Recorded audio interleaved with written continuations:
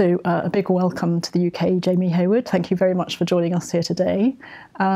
Jamie, you're a co-founder of Patients Like Me, and I wonder if you could start off just saying a little bit about what it is and why you set it up. So my brother Stephen was diagnosed with motor neuron disease when he was 29, and my family and I began a journey to try and figure out how to sort of develop treatments and care for him through this, this devastating illness. And in the process, we really were, we started a nonprofit and we began to do research into the disease, but we were learning a lot from other patients. We were learning about how to care for him, what suggestions for what would make the disease have less impact on our lives, ways to travel or get up in the morning or eat when you have impairments. And we were frustrated that we kept learning these things on a one-off basis. And Patients Like Me sort of came out of the process of some clinical research I was doing and actually a dating site. So I was sort of looking at doing clinical research, and at the same time I was looking at online dating, where I eventually met my lovely partner who I had 2 great children with. But it was the coincidence of 2 events that sort of led us to realize that if you helped patients measure their disease and talk about the things they did to solve problems, and you allowed them to connect to each other so that you could share data and learn from each other, you'd build a totally new learning model for medicine. And you might be able to actually go back and say whether medicine's doing a good job in a specific case. So we sort of crossed a clinical trial and a dating site, and that's what Patients Like Me really is the ability to go and find someone just like you and learn from them. So people enter information, individuals enter about their condition and learn from other groups.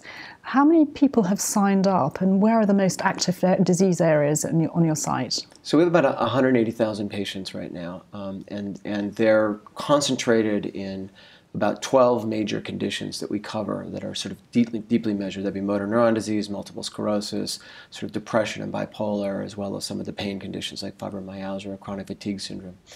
And we use as the Patients Connect, and some of the communities are quite large. We have 30,000 people with MS and 6,000 people with motor neuron disease. So it's a very, very rich environment for shared learning. Those are much larger than any clinical trial that's ever been run in those diseases.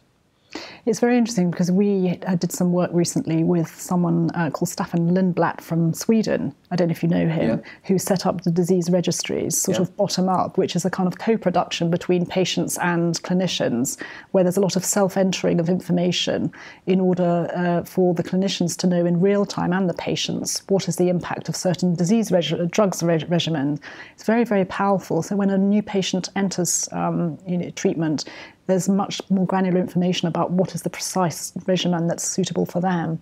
So has there been any attempt in the US to try to link your information from all these thousands of patients with that kind of issue, that kind of initiative, disease management? So we did a study where we showed that patients with epilepsy that used our system had better outcomes. They reduced ER admissions, and they understood their side effects better and got better care. So we're replicating that now with the VA. So we're integrating that into the VA system. The VA is a lot like the NHS in that case, where it's a centralized system to take care of veterans that served in the military.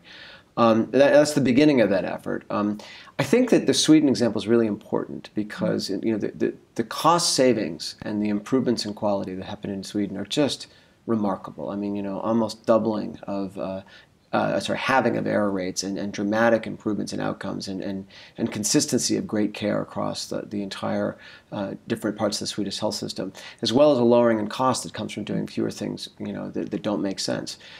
What I think Patients Like Me offers as a potential, especially in a system as integrated as the NHS, is the ability to marry sort of the best input from the patient and the best input from the physician into sort of a more cost-effective registry model, a way of measuring health and conditions that allow the system to improve and learn where it's best and most effective at much lower cost than sort of the centralized, sort of top-down, clinician-centered approach that are being used, even though those work, but they're still quite an expensive way of approaching the problem. What's the take-up in the UK of patients on your site? How many people are entering information? And is there a cultural issue between the propensity of people here to enter information on sites compared to the US? So we have a few thousand people in the UK, and our site's about 85%, 80% US, and we have obviously people from Canada and the United Kingdom and Australia. We're in English, so it's English only at the moment. I think there are cultural differences, and some that sort of reinforce the participation in what I'd sort of call a Great Society initiative, which is the willingness to contribute back and not, not just to have your responsibility to the system be to take from it, but to give back. And I think it's more relevant here. I think there are greater concerns about privacy that need to be addressed and thought about in this context. And so, right now we're in the process of really understanding those local issues. And obviously anything that's integrated into the clinical system needs to operate with the sort of local concerns for privacy and the way the local citizens operate. But we find that the people here have the same problems. I mean, at the end of the day, you need to talk to someone who's been through what you've been through.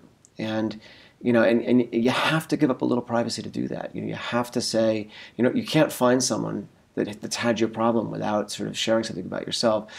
I think that's actually an old tradition here, and one that if we enable it with technology in a safe and effective way, can allow us to allow people to bring the best of their own experience back to help the NHS deliver better care. And what's the interaction in the US of the physician community and the nursing community with your site and the information on your site?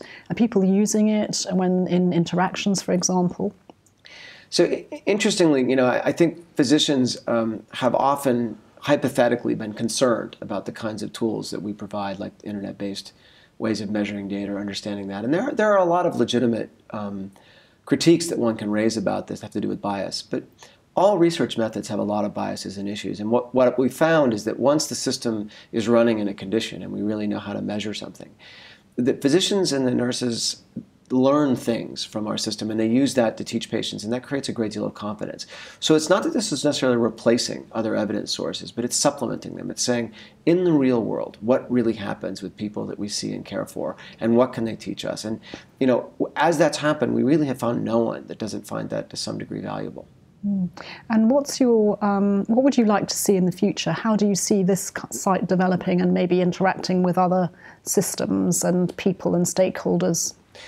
Well, I'm more of a discovery person than I am someone that's involved in medical care. I mean, what I really care about is helping to find the right treatments for disease and make them actually work.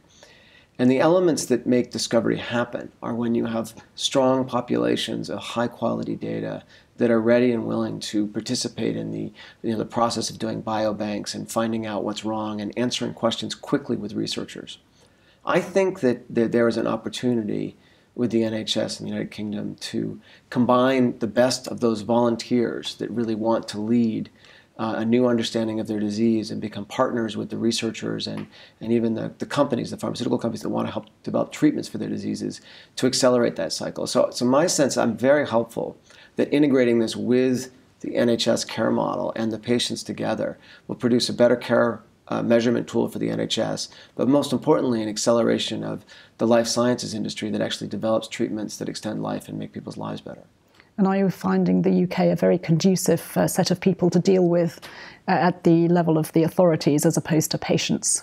Well, I love the sort of humility of many of the people who work for the NHS or are part of it. I mean, you go to meetings and people talk about all the things that are wrong and how quickly that we have to move to improve them in the NHS. Our experience, and by a measurable basis, the NHS is one of the best health systems in the world. And you have very, very strong leaders that are trying to figure out how to advance it and move it in the right way that serves people in the United Kingdom. I think that this is a very receptive place to do business. It has all the issues of any bureaucracy, that it's a little slow to deal with, but the mission of the people that I've talked to and their commitment to it is really, really inspiring and something that's exciting to think about being part of. Jamie Heywood, thank you very much for joining us today. Thank you.